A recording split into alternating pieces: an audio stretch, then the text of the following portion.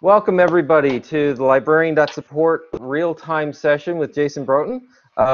Before we get started, I just want to give a few updates. Once again, this is an opportunity to, we know that a lot of librarians and library staff are at home, working from home or working in facilities that aren't currently allowing the public in out of safety concerns, and we want to very much support that decision. I'm sure that'll probably come up in our conversation today.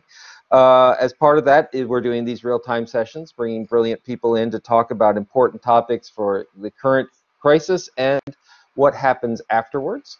We also want to make sure that when you're in the site, you will not have microphone or video privileges, but if you click on the lower right-hand corner, you'll see a pink-purple tab.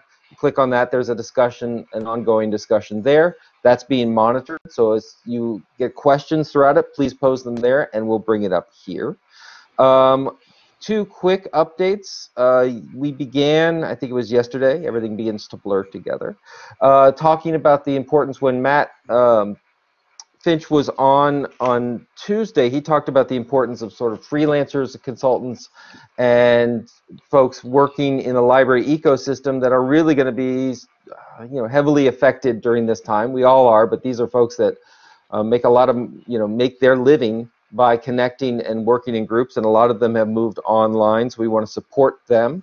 So we created a freelancers, consultant, speaker directory. It's currently got 5 folks in it, but we're looking to get as many as possible. So if you're interested and have services to offer, please go to librarian.support, click on the freelance or the consultants link, and enter your information. And if you're looking for people to provide lots of different kinds of support, go there as well and support those folks in the ecosystem. The other, and these are the kinds of things that we want to be able to do, which is quickly respond. We started getting some questions from libraries looking for what are other people doing in topic X. The current one is around materials handling. So we're posting those on the site and making available discussion groups and options. So I hope you will have a chance, if you have questions, to raise them there or to respond. And last update before we jump into it, we set this time, 9 o'clock Eastern Standard Time in the U.S. because we felt it was a good overlap between EU with our partners through PL 2030 and folks in the United States. But people in the Eastern Hemisphere have kind of noticed that doesn't work very well for them. And so starting 9 a.m. Sydney time, we will be having an Eastern Hemisphere after hours. So one of these, but much less with speakers and much more about just getting together, sharing, and talking. So Monday at 9 a.m., we're going to do our first one of those. So please, if you're watching the archive of this, or if you're really, really tired right now, feel free to join us then as well. So lots of updates, lots going on. I have to say it is exciting and thrilling to watch this community come together and really talk about and use this as a time for figuring out how we serve our communities at this time.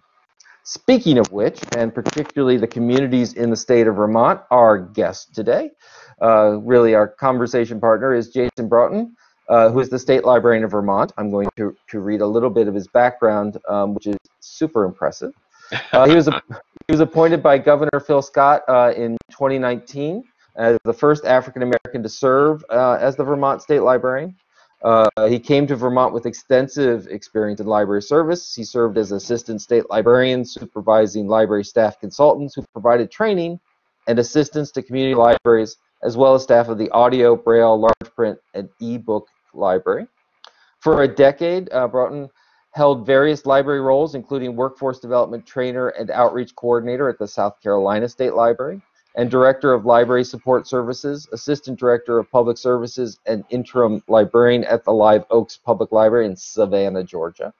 Prior to his library career, he spent over a decade as an educator, and, because I have to do this, we are so proud that he is an alum of the University of South Carolina School of Library and Information Science, and one of our inaugural fellows. So our fellows program is where we bring brilliant and smart people to sort of serve as ambassadors, helping us know what's going on in the communities, things we need to be doing within our program, curriculum, and such, and hopefully letting the rest of the world know what we're doing as well. So thrilled that he could be our first fellow in that program. Good morning, Jason. That was a lot Good of text. morning. How are you? I am doing, I would say, very well at this time and just navigating it all, I think, as we all are trying to do. And yes, orienting ourselves to the new reality, and we will see what the future will actually hold because it's going to be interesting. Can you just give us a quick update on, what is the state of Vermont with the pandemic and state of the libraries up there? Okay, yes. So Vermont, as we know at the current time, with regards to libraries, we still think we hold the largest amount of public libraries per capita. Technically, it can go as high as 196 when the summers are available, and there are winters that shut it down. So we kind of have communication with 182. Each of them are their own individual systems. There are no branches at all. And you should know the state of Vermont, from a demographic standpoint, is a very small state. At the last census count, it had 625,000 people. Our largest city is Burlington, and it has about 50,000 people. So that probably might give some people some interesting caveats to say, wow, that's very different. No branch style. Everything is primarily local controlled. So that means there is no county government, but there are counties. So that also kind of lets you see how things play out as the nuances. At the current moment, Governor Scott has ordered what is called a stay at home, stay safe declaration. It is not a shelter in place as New York or Massachusetts might be moving to, as we understand shortly. And the reason why that's a distinction is because it does allow a little bit more movement. The goal is we hope that those measures will mitigate the incoming uptick that we expect. And some people might still wonder, well, how is that kind of possible since you're a small state? You need to pay attention to probably what is around us. We have the juggernaut that is New York next to us and Boston underneath us, Montreal at the top in Canada, and then to the side, New Hampshire. So we are boxed in by a lot of interesting states that have much more people and are about to experience, from their point of view, a major amount of uptick, especially New York.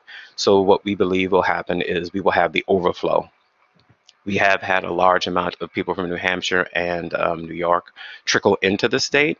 We unfortunately have had 7 deaths very rapidly over the week, and we swelled from having 2 people in a week's time to now over 100 confirmed cases, and half of those are from out of state versus actual persons who reside in Vermont. So for us, it's all about trying to now do a lot of social distancing, make sure that people are constantly aware that if they're sick, they should stay home.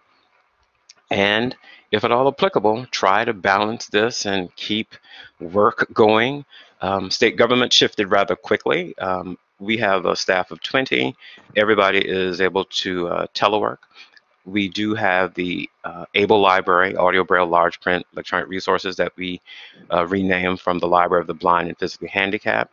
And what that allows us to do is to have them come in on certain days because we or uploaded and front loaded a lot of things for our citizens in that perspective to assist them. Because it is a vital service, we will continue that until the U.S. Postal Service and the National Library Service on the Library of Congress say you might need to stop because we found that transmission hangs out a little bit longer on paper or boxes. So that's kind of where we're at. We're in a good place. Outside is sunny. We had a major snowstorm 2 days ago, and so it's just charting a new course, and we're seeing what it looks like.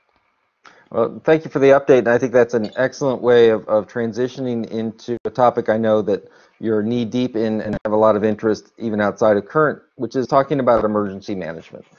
Where how are we how are libraries and what do librarians need to think about when they encounter different librarians and how do they prepare for that, correct? Correct. In this case, there's a lot of things that I have been able to experience in my past that have, I would say, made me kind of realize where we're at now and how one can chart a course forward. Contagions and virus outbreaks are not a standard emergency management protocol. This is something very, very new because that impacts you very, very um, discreetly, and it has no boundaries whatsoever. Versus a hurricane, a tornado, or earthquake, a landslide, a snowfall. Those are things that, you can say we have some physical items to deal with. In this, it doesn't matter where you are because you have to live and breathe it. So for libraries, I think what we can work to do, since our new reality for those who can do this, is to understand what virtual services look like, along with financial preparedness and planning, and of course, looking at health and wellness. So those are the topics that I kind of want to talk about today for our conversation. Well, let's jump in. Where do you want to Oh, start? all right, so my end, I would say I want to kind of make sure people are aware of what is probably going to be coming after this. And it might sound a little bit too forward for some to say, well, we're just dealing with this situation right now. Why are we needing to kind of gently also pay attention to what's coming down the pike when the main focus should be health and wellness? Well, in our current situation, our economy is tied to what we do. Health and wellness is of the utmost importance. Within that, however, if one is paying attention, and I'm not saying the stock market, that's a different type of economy. If you look around and you pay attention to what really is going on in some other different types of economies, small business, entrepreneurs, and then, of course, yes, some big and large scale manufacturing and a variety of other sectors, you will begin to see that, unfortunately, there are massive layoffs that are happening. In 1 week, 3 million people were unemployed. We are going to see an uptick in unemployment like we've probably never seen in a very, very long time. And so the stock market is not the thing to keep your eye on. What you really want to be focused on is the unemployment rate. And last week and into this week, it has been startling and stunning how many people have been laid off. That is why you're going to be seeing a large amount of conversation in the US Congress, and I'm quite sure in other countries, about what to do as we go forward with this situation. It could be very similar to what happened to the world with the global recession starting really kind of like in 2006 when people started paying attention to the housing market and other indicators. And it really started in 2008 all the way up until about 2012. And in that case, libraries did some very innovative things. We turned our attention to workforce. So that meant we had to look at this unique reality of, wow, we are information, but we've never kind of talked about how do you help people with jobs and small business and entrepreneurship and social services. And that's where we have kind of idling nice and for a while. And I think a lot of people were transitioning away from that. And now we have this unfortunate reality that has brought us back to say, what does this look like now? So it's interesting because when as you point out, in 2008, this was the huge issue, which is how do we deal with workforce, how do we deal with folks. And it was interesting because I saw libraries going everything from sort of, we're here to provide internet connections and materials, to here's some stuff on job seeking. But one of the things that really I noticed in the last go around, and I think I'd love to hear your thoughts on it, was looking at the library as a connector service for all of the new services coming out. In other words, it wasn't just libraries dealing with unemployment, but you had federal programs, you had a lot of local, whether that's county or city. Once again, Mhm. you point out different states, different systems, and obviously we have different countries. But the idea was when someone, if they touched any one of these services, particularly the library, they could connect into these other services. Is that what you're seeing? I definitely still see that going on, just like we have access points when we are looking at how people will access our collections in different ways on websites. Libraries were becoming and still are, just a bit lightly, touch points for social services and human services, is what you kind of call them. And those are, to me, very, very unique perspectives. There are some of our patrons and even people who are say, why are we really doing this? I don't understand that. Libraries are really about books. And that usually makes me start a really great conversation to say, actually, I want to tell you you're a little bit out of sync. I don't like to tell people that they're right or wrong. Those are very powerful words. The goal would be to tell people, do you understand the mission of a library? A library's mission from its inception is information. Information comes in all types of formats, and what we're offering now are physical forms of information.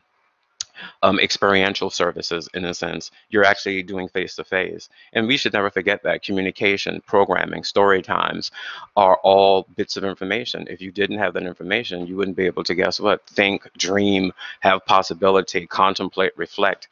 A book is just a format. And when you're able to kind of allow people to understand the library is moving to understand the community, that allows us to kind of then get into, let's talk about these different factors of how information is provided to people versus just a print book or virtual in the sense of digital. And that is where I see a lot of libraries navigating it in some very, very unique ways. It's always heartening to see what libraries are doing across the world, in addition to people just saying, here's what we're going to try. So it's quite unique, especially at this time, because virtual services are going to be for a large part of the world right now who are under threat in the sense of having to shelter in place or try to mitigate contact with different items. What will it mean to still have a voice to your community and provide services? So what kind of things can libraries be doing right now then, do you think, around the workforce issue? Is it Oh my preparing for when we come goodness. back, or as we speak? There are going to be two tiers to this, and there might be a few others. One is keep an eye, if you can, on what is going on with your local community and even in your state or in your country with regards to what is happening with the workforce. Unemployment is probably going to be something that people are going to really focus on. So having access to information to help people through that process, because it's not, I don't want to say cumbersome, but it is something that people have to fill out and constantly check in and do different items. Some of those rules might be relaxed at this current time, but again, people will have to go through a process. So if a library can find a way to have that information and make it available for their community where they are able to provide it even virtually and say, here are the steps of what you need to do, here's how you now have to fill this out, that would be a very helpful benefit while not having, of course, access for people the old-fashioned way we might have done it to come in and use a public computer. So the goal is going to be figuring out, can you now get back to those contacts if you have them and say, how can I now assist you with this information to get more people informed about the actual situation? And that's going to go for a variety of areas, particularly in the US when it comes to social services, SNAP, TANF, WIC, all of the social service programs that people are actually doing. In other cases, for example, think about this. You have to go in, at least in the US side of things, into a local Department of Motor Vehicles. How are people going to deal with driver's license operations if you're having to renew or get a sticker or an inspection and the state is saying, we're probably going to be down for 8 to 12 weeks and there will be no face-to-face services? What does that look like? Lots of transitions are going to have to be thought through very, very deeply. Another area that I think people would want to also focus on is for Vermont, this is also a very, very big factor. Vermont doesn't have a lot of large industry within the state. Lots of this is mid-size, and a lot of it is small business, particularly mom and pops. So making sure that you understand your economy to say, well, wait a minute, I like the little bakery that I go to get red velvet cupcakes. Oh my goodness, they're going to go under. It's not saying fully find a way to keep them alive, but it's to say you might want to start looking at ways in which you can help and assist small business, because that's also going to be a unique caveat that will be coming out of the US Congress and trying to figure out making sure how do people kind of stay alive at this very moment. And there are lots of aid packages being talked about, but again, it has so many different strata. You have entrepreneurs that are about to go under, you have small business with mom and pops, you have mid-sized industries, and then of course you have the workforce, the people itself. So libraries are, I don't want to say in a good position, it's now in a unique position on how to deliver information that is timely and relevant back to their community. Yeah, I'm thinking once again with the last downturn, that two things that sort of struck me. One was a library in rural Illinois that, as the economy, as revenue decreased, states would begin to pull back services, particularly for support of small businesses and startups. And in this particular city and town, they were going to close the office for small business support, and they said, we just can't afford the rent, things like that. And the library stood up and said, we will house that service. We'll take the consultant that was sort of traveling around. They can be centered in the library. We can provide that level of support, still have the public access. I'm also thinking more recently of Cuyahoga County Public Library in Ohio that really just did an amazing partnership with county and city services, particularly around immigrant populations, transient populations, where a lot of people, to keep these social services, food support, etc., they had to check in on a regular basis. They had to have almost a permanent address, even though part of the problem was they didn't.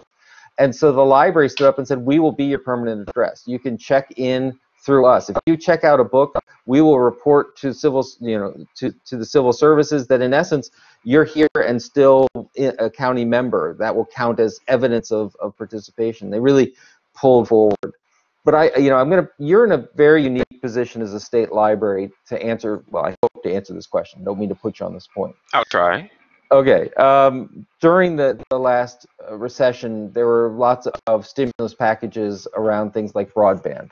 There were a lot of different stimulus packages, and those were going to the states. And I believe it's Vermont, and I apologize, but Vermont had put in a gigabit loop, and the idea was to create a broadband connectivity, particularly to rural populations. And the state library and the state were part of that plan, putting it together. And so what I'm thinking for people listening to this, sort of preparing now at a high level, is how can libraries situate themselves to be part of the new economic stimulus packages? Oh my goodness. Wow. I have to think about this. Not Sorry. that it's hard. There are so many layers to this that I need to try to address in a very concise way. Let me start off with a foundation that people are unaware of that's very important at the same time going forward. This is not braggadocio. One of the things that I was not expecting when I became state librarian here was the level of work that I was doing. The Department of Libraries for Vermont is the state library. We sit under an agency known as the Agency of Administration. So we get to look at the operation of state government from our level. The Secretary Suzanne Young. Within that, I guess that my boss kind of noticed how I worked. And within that, what was quite unique, since this year is 2020 in the US, for those who don't know, we have a thing called the census. It's a constitutional item that is required every 10 years, known as the decennial census. What that means is you need to be counted. So this goes a little bit into when you talked about people who don't have place to be recognized and be counted. Those are all parts of things that interact with the census that can go into the question about broadband. So I'll get to that.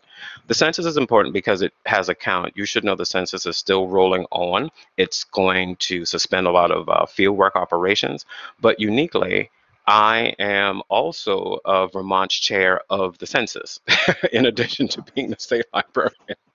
Why is that important? The learning curve of that is just amazing because the census in the United States is so important. It deals with appropriations, and that means based on how many people are in your state and your count and where they're located, you can have redistricting going on, you can have services, lots of money from the federal government is appropriated based on your count.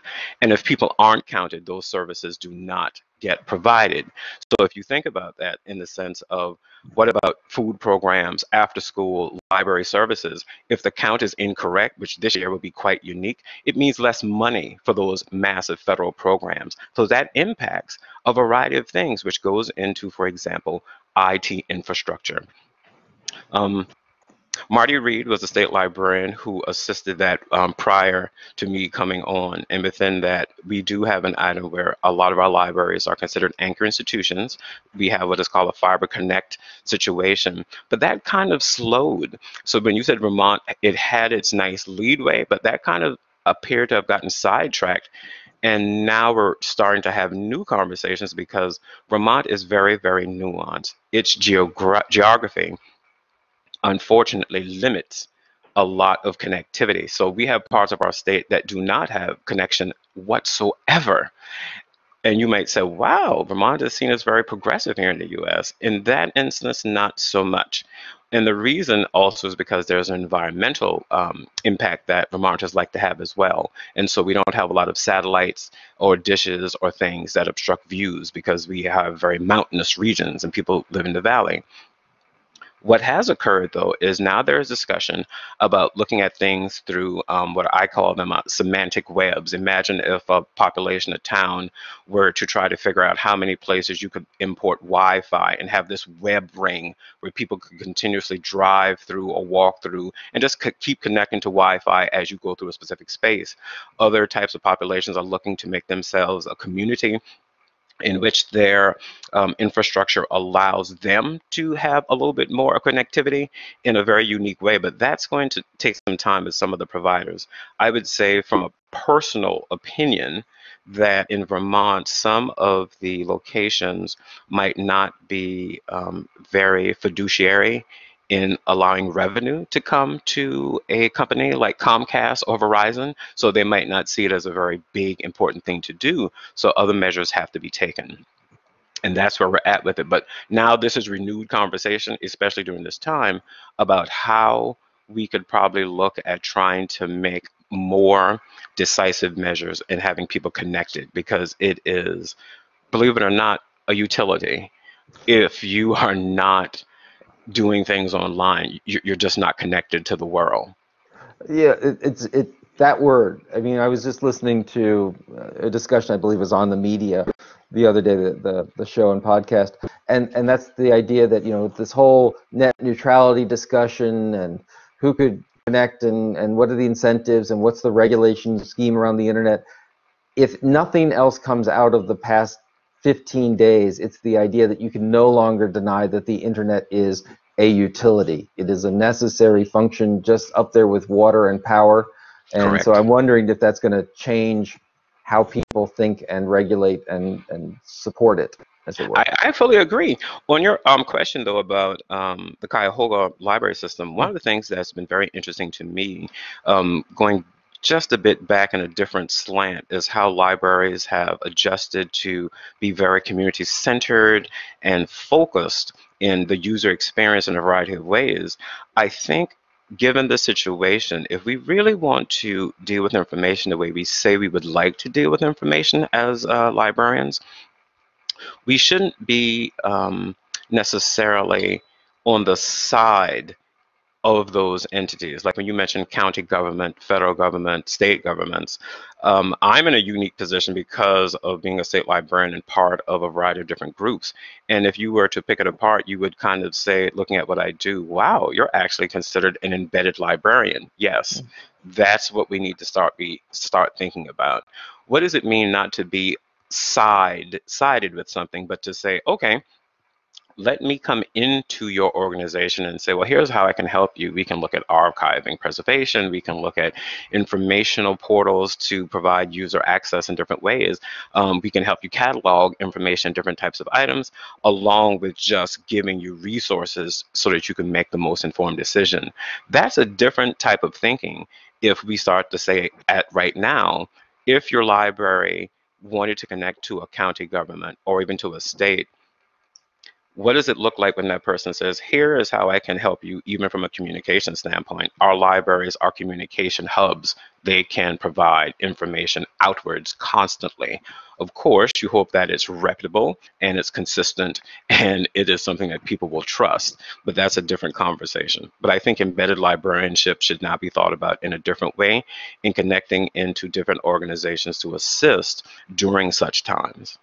Yeah, I know that for many years, state librarians, I mean, all libraries go through waves and phases of who are we and what are we, et cetera. But I know state libraries in particular, when they were transitioning from being legislative support entities, doing reference and collections and such, it was kind of like, what do we do now? I think, and then when I look across yours and many other successful state libraries, a pivot to community, a pivot to supporting public libraries, school libraries through statewide licensing. But this notion of being the embedded library, where it's like we're bringing services now not just to answer your questions on a legislative issue, but we can really talk about how do we specifically create services and bring network people together.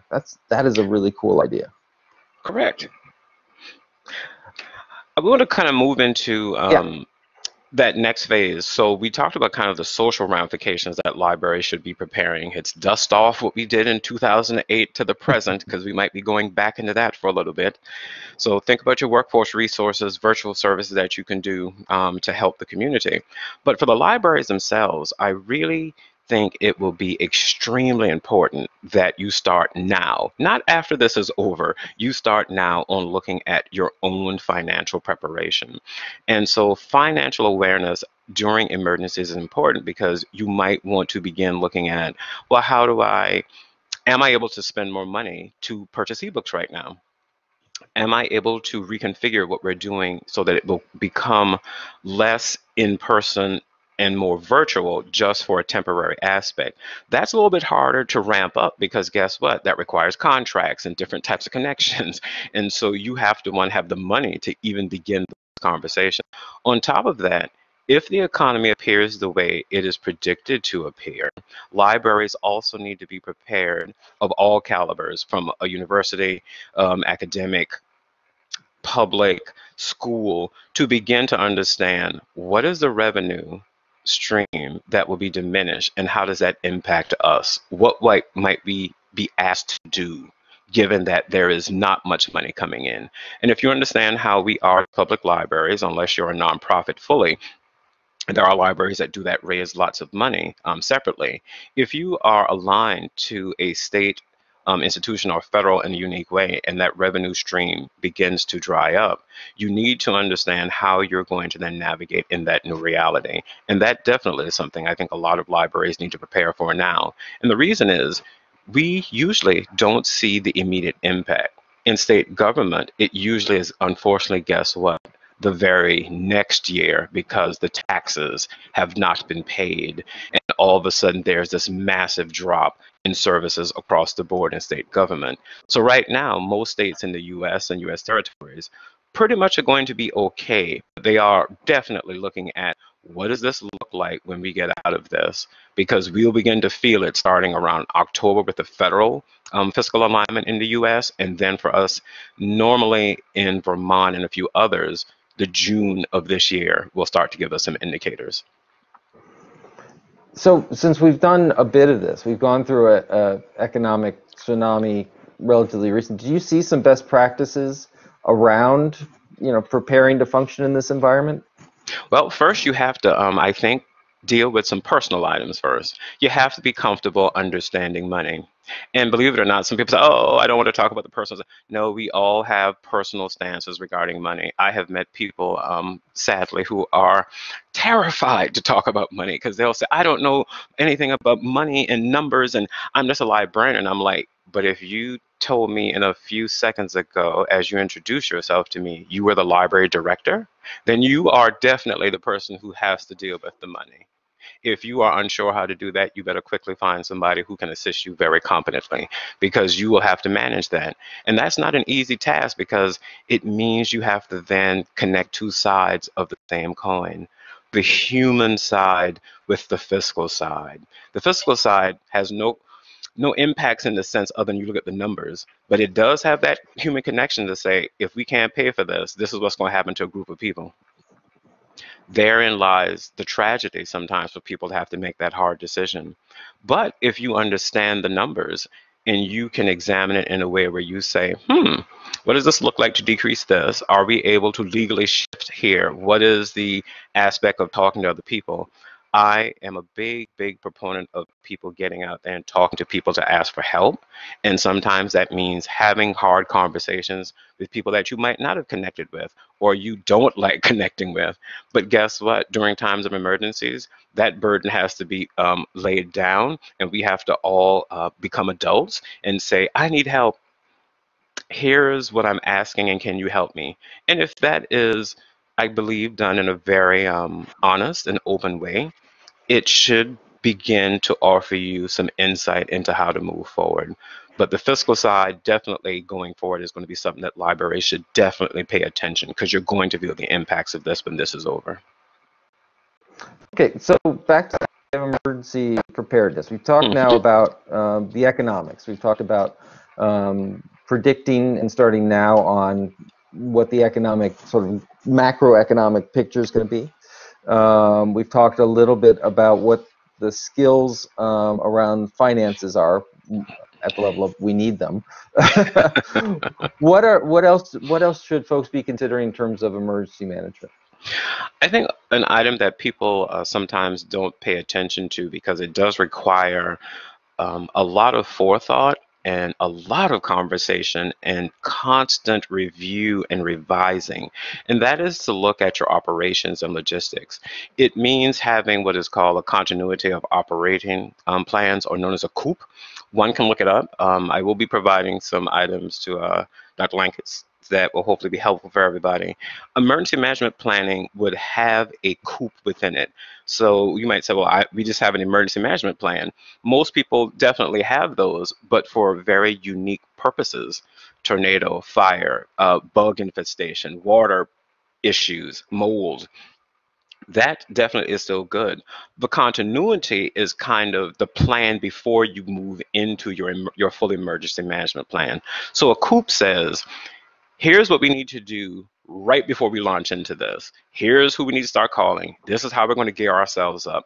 Are we going to be in the building? Are we not? How do we connect with each other? So it gives you, here are all of your plans you need to begin looking at. Do you have a communications plan? Do you have a logistics plan? What happens if communication goes down? You start thinking through those. And that is, yes, part of a larger emergency management, but the COOP is the precursor to say, we believe an issue is coming. Pull out your COOP, because we are going to be examining, if this does go the way we believe, we will need to move quickly into our emergency management plan. So it then begins to get everybody thinking, I need to prepare with connections to the bank because our HR department just said they're going to go virtual. What does that mean for me? Because when you're in the emergency management and you realize payroll has to be done, if you didn't pre-think about that, you're going to have problems. A COOP would even say, let's make sure that we connect with our IT department to find out how many people can work through telework, who has to be in the building. It just gives you a full-scale pre-thought for all of those different disasters. So continuity planning is extremely helpful. And guess what? As you do the continuity planning, you might even find you cannot do what you want to do, and therefore you have to adjust completely. Tabletop exercises. Yeah, you can talk through them. Some are also physical, but ensuring that you understand, just having an example of, here's this situation that just occurred. How would you operate knowing this? And believe it or not, as you walk through a tabletop and everybody starts to discuss how they see it and what they plan to contribute, you will start to see where the gaps are at. If you, David, are the director and I am your HR person, and you're saying, well, we definitely need to look at how we're going to deal with situations in HR, with management, complaints, not to mention, are we still going to hire? What about payroll? How are we going to deal with all these other things with OSHA rules? I might look at you and say, well, I don't understand that. I thought you had your plan. I didn't know you wanted me to do that. Those are conversations that we have to have, because you're going to be looking at me saying, well, you're the HR person. And I might say, but you didn't give me what you want me to really do other than go do it yourself. You need to think those steps through.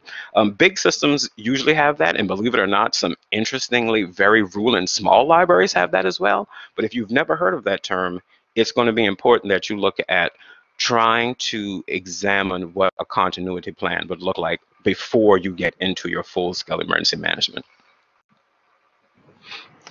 Very good. Very good. So that raises a question, and we've had, this is where I love doing these because it's really a continuation of lots of conversations over the past. Talk to me about, I obviously have a special interest in librarian preparation, but talk to me about the skills that you see librarians and library staff needing, whether it's around this, but you've talked, for example, about the embedded librarian issue, right? So that we're talking about librarians not simply saying, hey, we're a public service, we're over here, come to us if you need us, but actually going out, working in, being part of, in some ways, all the government services, and I'm guessing private and federal services, etc.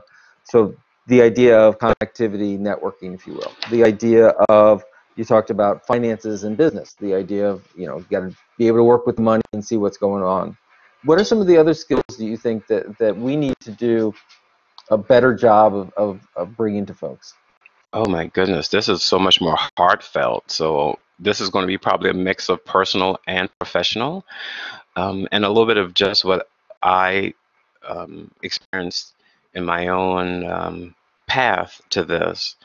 We all are very unique people, and so it's kind of hard to say one set type, because each of us, if you think about our own gifts, whether you're an introvert, an extrovert, middle of the road, we all can have things that we can examine in different ways. I would definitely say you need somebody who is able to be strategic.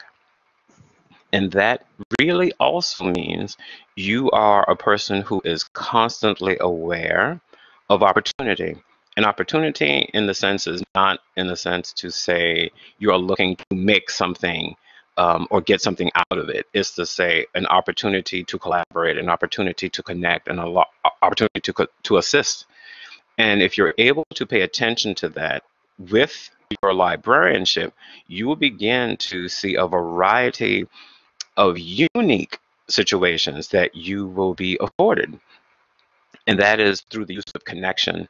You might be working, let's say, in a capacity with IT, and the next thing you know, you're talking about how to offer story times virtually. Well, that would be an interesting way how you ended up there, right? Because you would have said, well, normally we would have started with how can we offer the story time, but you might be at a major IT meeting and someone is saying, well, we're looking at trying to connect people to different services. And if you're thinking, it's like, oh, let's talk about how we could do this for a library. Could we offer virtual services? Could we have a book club that's now done virtually? Could we start looking at how we could have sessions like this through the library school? And that can come in different ways if you are open to the power of paying attention. So being strategic, looking at opportunity, a person that is aware, and as a lot of people would say, young people, being woke, which means are you mindful in this moment? You're not distracted. You're actually paying attention on what's being focused. You have to have somebody who also is a person that will look at a variety of options and will try to make the best and most informed decision for what is required at that moment. That's very difficult because that's talking to the inner core of who we are. Sometimes we want to do things for ourselves, and that can be a variety of different aspects versus the community. But if you look at some of the projects or different items that you can get into, it's always going to be what's good for this library, what's good to navigate this situation, and how can we have the best and most successful impact across the board for as many people. So having people who are able to be nimble, we, I think, in this field are uniquely nimble in a variety of ways. Like right now, librarians quickly are able to adjust. I'm just so beyond amazed how we're able to do that. But then at the same time, we are some of the most conservative people in our industry, reticent to change. How dare you put that book in that collection? It cannot go there. Well, there are certain things that we need to adjust. So in that case, you have to know when you want to be nimble and when you do need to be conservative. So you have to have people who are able to be even keeled all the time. Flexibility, but you have to know your craft. You need to really understand what it is that you do well and do best, and then you can move forward in a variety of different areas. If you're a great youth services person, keep doing that because you're going to be the expert. If you're into collection, development, and management, if you're a great administrator, if you are an adult programming person, if you are into social media, keep doing that, but hone your craft. But at the same time, always be open to learning new things because it'll help you as the environment begins to shift and change. So those are the areas that I think will benefit a lot of people and a lot of libraries. If they, one, can simply pay attention to what is in front of them, they will begin to see an opportunity of many multitudes across the landscape begin to open up because people are constantly now, we all hear it. I never knew the library did this. What I usually get now is it's amazing that the library is doing this versus the old fashioned, why is the library doing this? But so you're in a really interesting position to talk about the skills and such and it's one that's shared in interesting ways across the globe. And it's this. Vermont has, as you mentioned, a lot of libraries functioning for service communities, but it does not necessarily have a lot of MLIS trained certified librarians doing it. And what I'm thinking of is there are people on right now watching this and will be watching the archive.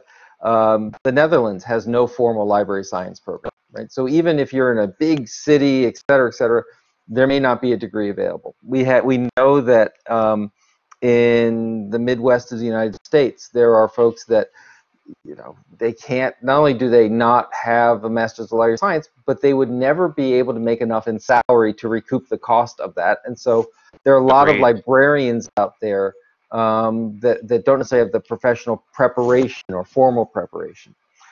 You've done, I believe, a partnership with the American Library Association talking about sort of skilling up folks that are coming from that. And of course, as a director of a library science program, I hate you for that. Just kidding. but can you talk about the reality of how do you prepare, let's just say, whether it's a state's worth or a large group of folks to work in the library functions, particularly in a crisis situation that may not have gone through and have that, whether it's the confidence or the set of skills that are common. Does that make sense? It does. Vermont, yes, has a limited number of MLIS or MIS within that, MLS as well. Uniquely, very, very low number within that.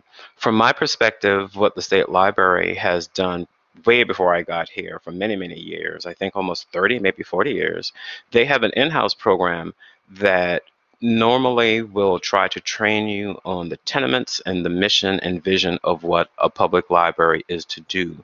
And that person, once they complete the training, gets a certificate. At the current moment, we are looking at reciprocity with a few states, but right now it's just primarily in Vermont, where you will have that basic understanding of what a library does. These are people of all calibers, from high school diplomas all the way up to master degrees, but of different items.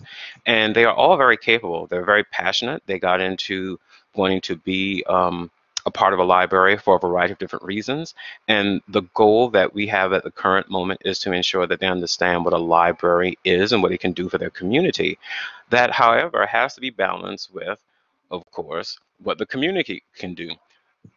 Vermont will probably never be able to, at this current moment, be similar to New York or Boston. It's just not going to happen, or even New Hampshire.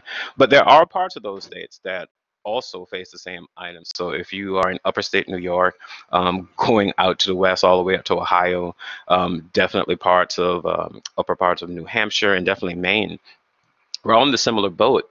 There are libraries and communities that serve populations anywhere, believe it or not, from 30 people to about 500, maybe 3 or 4,000.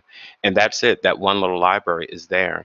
They may not be able to afford to pay a person with that. So the important thing is making sure that they understand what a library can do, what the purpose is, and the key for us is constant education. With regards to ALA, we kind of did our unique item with that, and that is slightly still ongoing. It's adjusted a bit, but our goal is to give people as many resources and different perspectives. There is a local perspective, a statewide perspective, and of course a national. And I believe that's important because if you don't offer a variety of perspectives, you begin to kind of lose touch, and sometimes you can become very, very insular. And that's something that you don't want, because then you're going to be in a variety of unpleasant situations, where you could have some people say, well, I did this collection because I like these books. Well, as a trained librarian, you don't do that. We all have our perspectives. We know that. The goal, though, however, is to offer equity and equality in our collection. It should be diverse, and it should also be robust, and it should also, in some case, be conflicting. In other words, if you're going to have a lot of things on liberalism, you definitely should be having a lot of things on conservatism. You should be right there in the mix saying, yeah, we're offering it all. We're going to give it to you. It's up to you to decide, and I can help you find what you might want to experience or expose yourself to, versus, no, that book doesn't belong in here. Now, of course, there are what I like to call the social community standards. And that, of course, is something that librarians have to navigate as well, because you usually have the community as a funder. But we know what our mission and vision is, and a trained librarian will know how to walk that tightrope. But education is the key to helping people who are in those situations as the head of a library versus a degreed librarian understand what a library can do in a variety of contexts. Very cool. I want to see if there are any questions from the crowd. So once again, for those of you maybe joining us in the lower right-hand corner, you'll see a pink tab. If you click on that, you'll be brought up to a chat, and you can go ahead and chat in there, and we'll keep an eye out for questions. And while we're waiting to see if anyone can bring those up, I just want to ask, put your forecasting hat, looking ahead. Is the result of this, are we looking at more virtual services? Do we look at the idea that moving forward, libraries need to, people are going to either now want to stay away and got used to working from home and looking at virtual services and such, or is it a matter of everyone wanting to rush and suddenly being closer and connected? What are you thinking in 6 months when all of this is through and everyone is fine and dandy? Oh my goodness. Yeah. I would say there's three schools of thought, because I tend to be a little bit more humanistic, and I see it'll roll out across this, at least our country and even parts of the world, I think, in one of three ways. And sometimes there are going to be hybrids with this. There definitely is going to be an emphasis on looking at making sure that we have prepared for another event like this. So there will be large amounts of discussions on connectivity and internet services. For libraries, that is going to be something that we will also navigate. That can be a positive. On another aspect, here's what's going to be unique. We know for a fact, as humans, we are sociable creatures. We right now are doing this. We are wanting some form of a connection, because if we couldn't do this, we would be angry, we would be sad, we would be depressed if we could not even get together on Blackboard right now and even have a conversation. Just imagine that, like, we had no way to even do this. That would make a lot of people almost repressed in a way. So I also think going forward, you will see a return uniquely to connection. You're probably going to see a lot of people already. There are people up here who have cabin fever, and we just started this thing. Just think about that. Just started. And you are hearing people say, oh, it's going to be 8 weeks. It could be 3 months. And I can't do this anymore. Well, that's going to be a really unique problem, because we do want to have connection with others. We want to have experiential quests to do things, lectures and talks.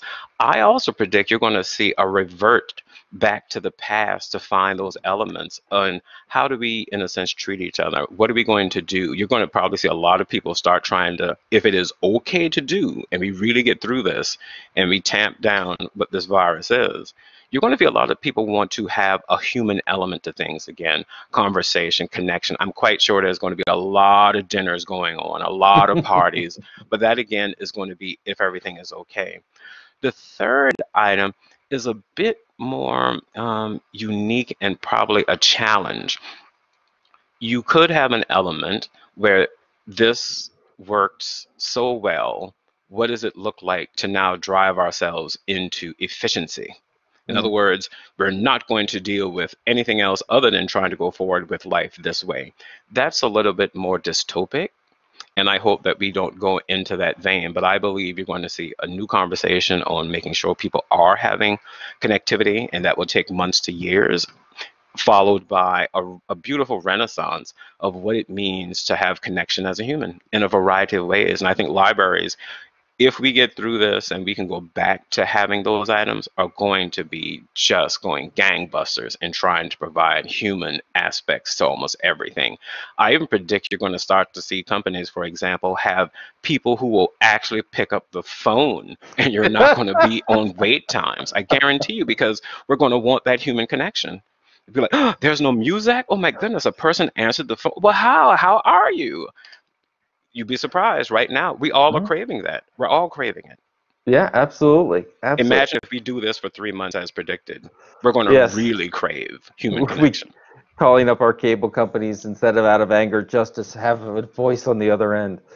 Well, Jason, thank you so much. This has been fabulous. And once again, we'll be sharing this around. I hope those of you will available can join us next Tuesday for the Oh, I next. do have one thing, Oh, David. sorry. One Yes. last Final quick word. topic, because we didn't have time to get into it. One aspect that is also going to come out of this, and this is for library staff and definitely for communities, I believe and predict there will also be a huge surge in health and wellness programs at libraries.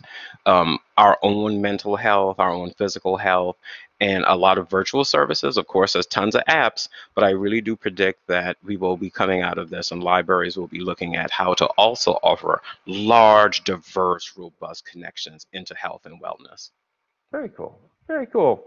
All right, so that's a good stop point. Once again, I hope Tuesday you'll be able to join us for Eric is going to come and talk from the Royal Library of the Netherlands, and we're also going to be joined with a colleague of his at the Story, really innovative program coming out of UK and London. So keep a look online for that.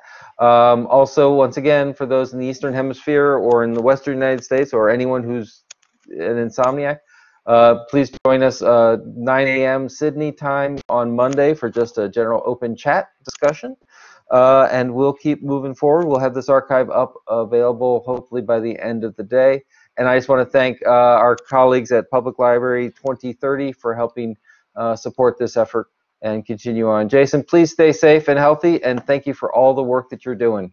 Thank you. I hope I've been of service, and I hope that I've offered a little bit of a respite from the nuances that we all are facing. Thank you. All right. Bye, guys.